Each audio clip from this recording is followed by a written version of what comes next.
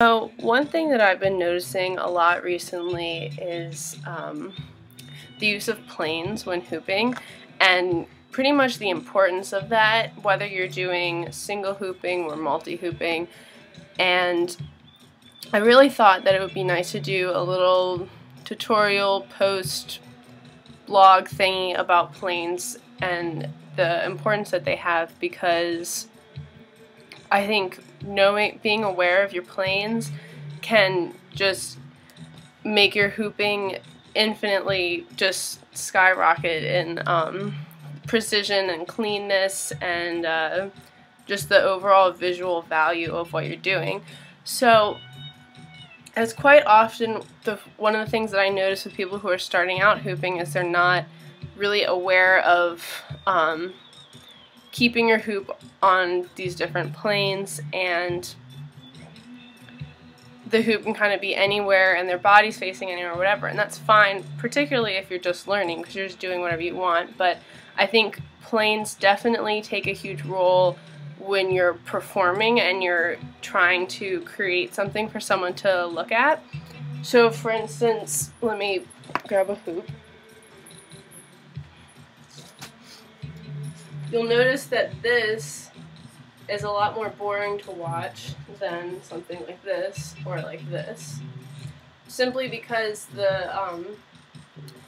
the nature of the hoop. It's flat, but it has so much potential as far as framing and illusion go. So you really want to emphasize that as far as I'm concerned, because it kind of gives someone something more to look at. If you're just going like this in front of someone, spinning it around and not really paying attention to like whatever you're doing and stuff, and how the audience is seeing the hoop, you're going to lose people's interests a lot more quickly. So as far as planes go, you have a vertical plane, which is a plane that I work mostly in, I think, and then you have your horizontal plane, which has a lot of potential too in the way that you can define the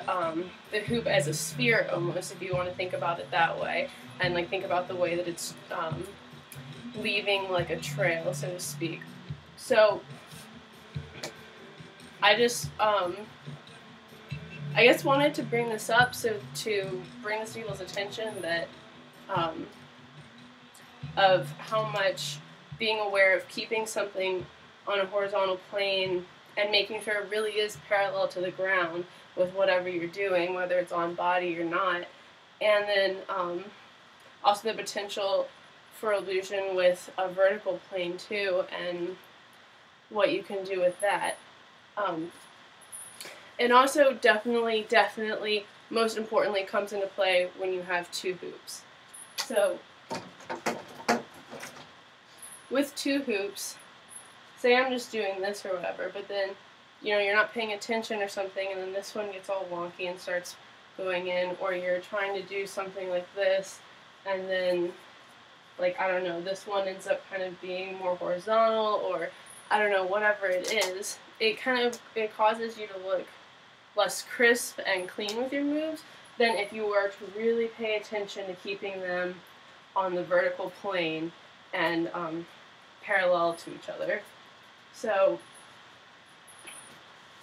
I guess the biggest thing that you can do is probably watch yourself in a mirror. Also take videos of yourself so that you're noticing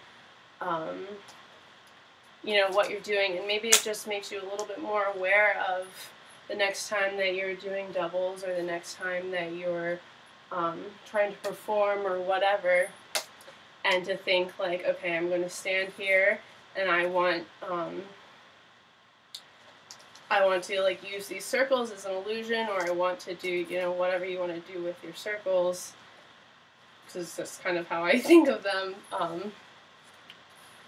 But to face the audience instead of doing something like this where you're focused. I feel like a lot of the times it's easy to lose yourself in what you're doing during a performance and to